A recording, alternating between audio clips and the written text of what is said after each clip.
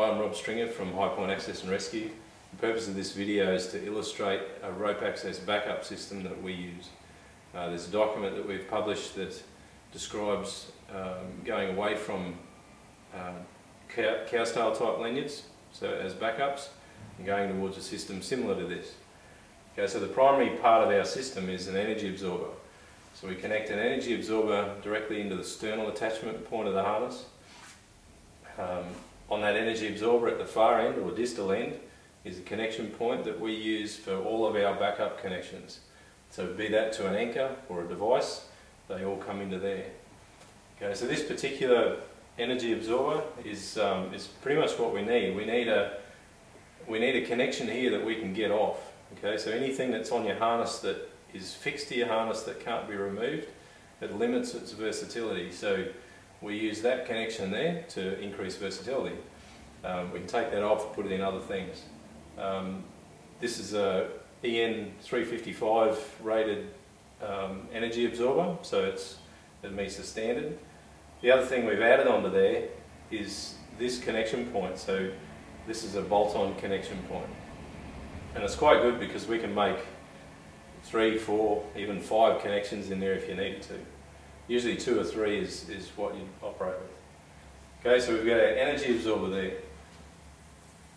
The primary, well, our preferred device for up and down work for backup is Petzl ASAP. So that Petzl ASAP would connect into the distal connection point of that energy absorber. So the majority of our work, or the majority of work that's straight up and down, that's the system that we'd use.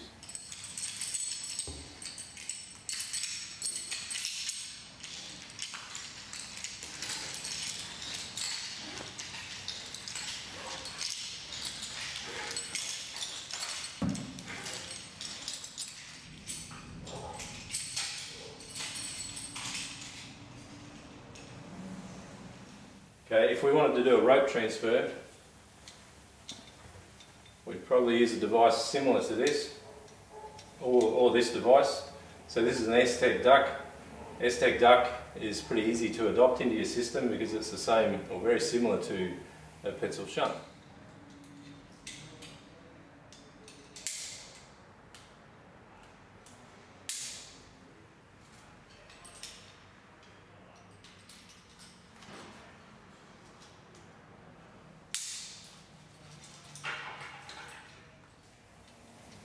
We connect that into our system, straight into that distal connection point of the energy absorber. Back into there. So we can do a rope transfer from one to the other.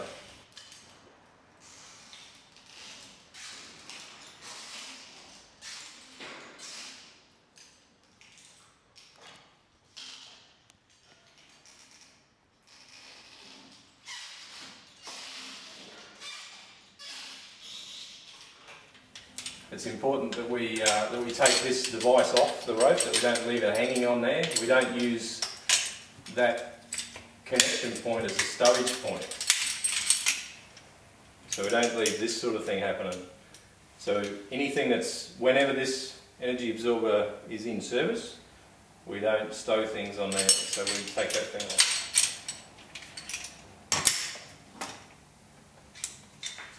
Through there. Now that's a good length for a connection onto this backup device.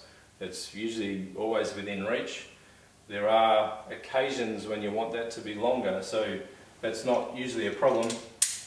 We can extend the length of that quite easily by choking it through there. So that gives us quite a long one. It's not something that you use normally, but there's the odd occasion where you need to make that connection long. And I guess we can make it quite short. So you've got options. So with the 60cm Dyneema, you've got options of anywhere from 1 carabiner length to out to 60 centimetres with 2 carabiners. Another component in our system is a second Dyneema sling with 2 carabiners, so we keep that as an extender. In this case, if we wanted to change over to an anchor, depending on the surface there, we could use that to wrap around the anchor. We connect that directly in to that energy absorber. And that means we can drop out that second connection.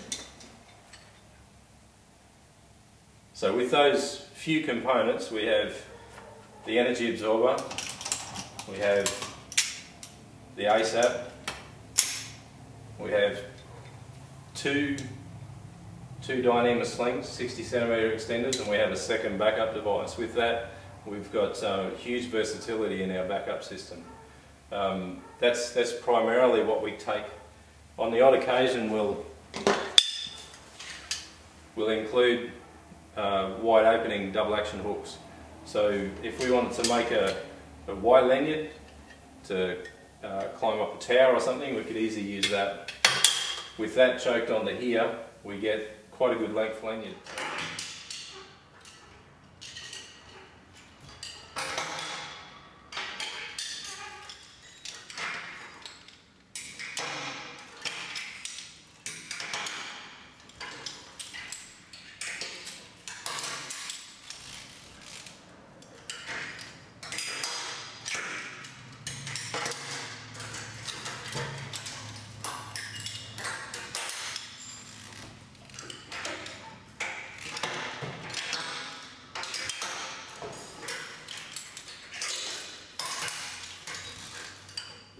Quick summary: energy absorber, distal connection to the energy absorber, that's where all our connections are made.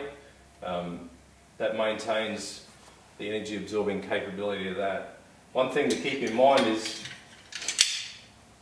at no point should we connect this back onto a harness. Anytime we've got this in service, this energy absorber in service, we should never have a connection back to the harness, because that defeats the purpose of that whole energy absorber.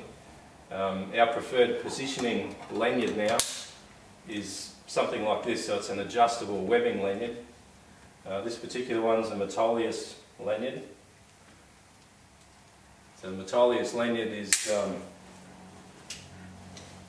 has a rating on there. It's a climbing lanyard, I believe, but it has a rating, a 300-pound rating, or 136 kilograms. So we can make that quite long, so it can be quite a long lanyard, and you can make it quite short. One of the good parts about this lanyard is the length when it's shortened right up.